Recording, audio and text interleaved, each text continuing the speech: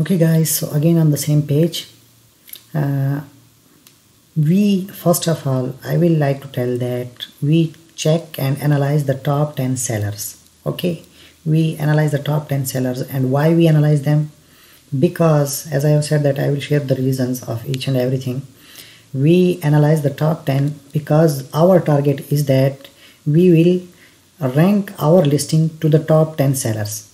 Okay, so our revenue and our sales will be matching the same like with the top 10 sellers. Okay, because using different strategies and marketing and launch strategies, we will rank our product to the top 10 sellers. Okay, this is our target.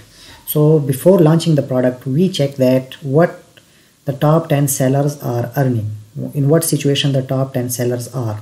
Can I compete with the top 10 listings on this page for this specific keyword or not?